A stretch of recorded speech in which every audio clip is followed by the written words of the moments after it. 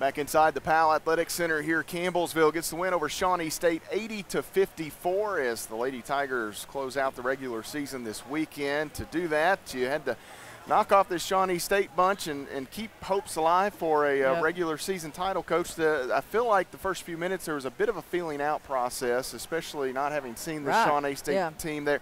An athletic bunch and different things.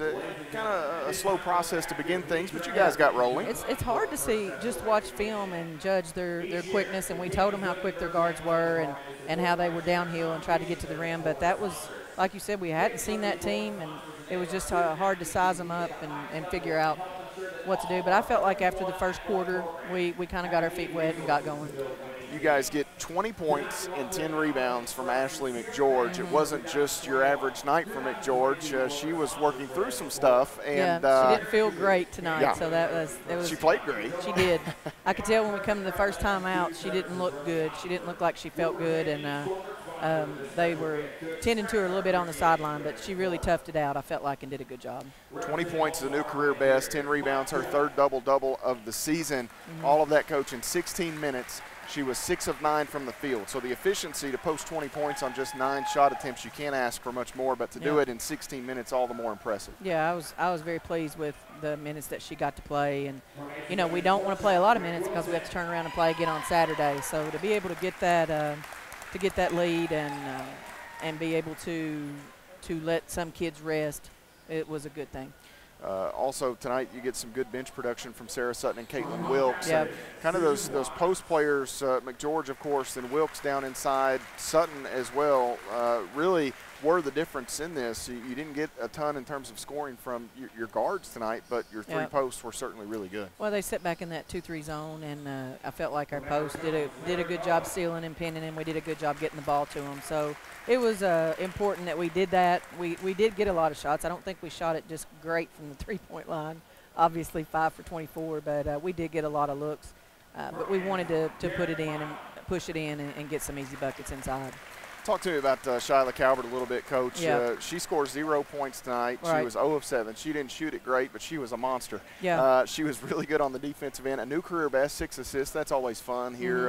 You're wrapping up your career at home, and you post your best assist total in one of your final games here. But, man, she continues to play really, really well. I just think she's playing her best basketball. She is, in recent games, she's just doing all the floor stuff, everything that you need defensively. She's finding the post offensively quicker than the rest of us are, and we're wanting all of us to get in there and find it the way she is. She's playing with confidence. She didn't shoot it well tonight, but she shot it with confidence. She got bumped a couple times on those drives, so I think we could have had a couple baskets there if they had been called. But I'm so pleased with the way she's playing right now. Sight for sore eyes, Lexi Lake returns. She missed 10 games, haven't seen her since the 13th of January. I know getting her back here this weekend was critical for you guys. Just before the games become kind of a sudden death feel, you have her to get her legs back under and acclimated back in. A really critical stage for you, and nice to have her back. It's so nice. And our rotations are still not where they need to be when we get to a national tournament setting or even the conference tournament, but we're there. We're able to get her in, and it looks like 17 minutes tonight, not too bad for a kid that's set out, and that shows how well she and her training staff worked just to stay in shape, that she was able to come in and play, and she got her surgery hand on a lot of balls tonight. She wasn't afraid to get her hand out in the passing lane, and I thought she did a really good job. You get a short turnaround. Looks like Thomas More and Georgetown are going to overtime. That Georgetown team that Coach Nickel has is a very talented one.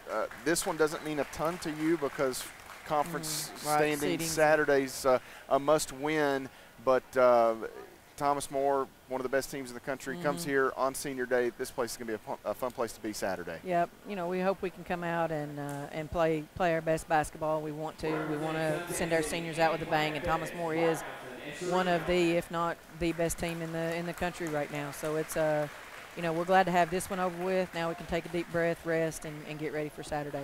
Coach, congratulations on this one. We'll see you Saturday. Thank you. Coach Ginger High Colvin and the Lady Tigers victorious over Shawnee State, 80-54, your final score.